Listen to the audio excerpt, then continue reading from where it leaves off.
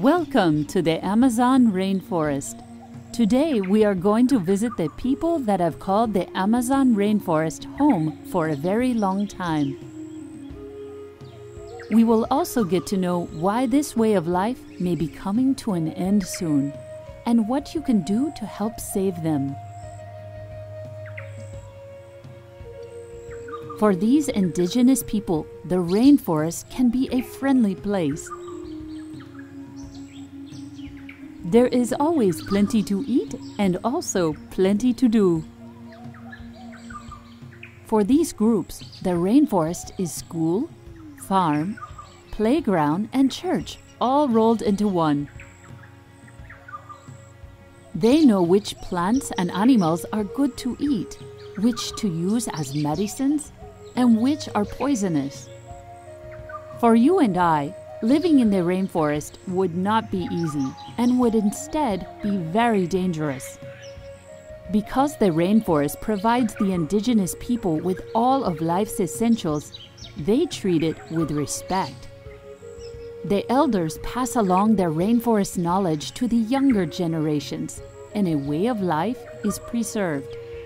Sometimes indigenous people wear their traditional feathered headdresses and colorful costumes for celebrations. They may also paint their bodies and wear jewelry made from feathers, shells, or beads. Left by itself, the rainforest is a stable environment. However, outsider involvement has now thrown it out of balance and worse. The largest threat to the Amazon and all rainforests is deforestation, cutting down the trees. Trees are being cut down at an alarming rate to make way for mining, farming, logging, and dams.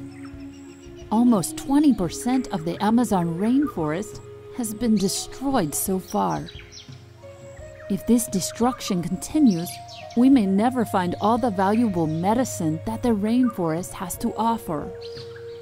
Deforestation also destroys the habitat that many people, plants, and animals rely on to live. Although many people are determined to keep as much of the rainforest as possible, little by little it continues to slip away. At the current rate, the rainforest could be wiped out in less than 50 years. This would be a tragedy for the rainforest people and the unique animals that live there. It would also be a global disaster for the world's climate. Another threat to the rainforest is that some animals, such as parrots and macaws, are being stolen away and sold as pets. If we hunt or trade in endangered animals, we only push them to extinction even faster.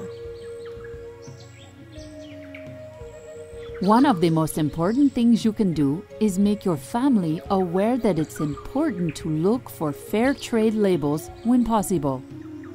If farmers can earn a living and be paid fairly, they won't have to cut down the forest to sell its wood. It's also important to spread the word so that people don't buy products made from rainforest woods such as teak and mahogany. Don't buy any products made from endangered species like turtle shells. Don't support any pet stores that sell animals captured from the rainforest, such as parrots. One of the most important reasons to save the rainforest is because so many medicines we need to survive are from there. Rainforests now have people pay money to keep the forests just as they are, so they can be visited. This is known as ecotourism. Visitors come to tropical rainforests to see the natural beauty of this habitat. They want to experience and learn about the exotic plants and animals that live there. They might even have an adventure or two. How would you like to visit a rainforest? We're all going to have to work together to save this valuable global resource. Sustainable use of the Amazon is the only way to save it. Isn't it great to know that there are things you can do to help the Amazon rainforest? Thanks for watching and listening.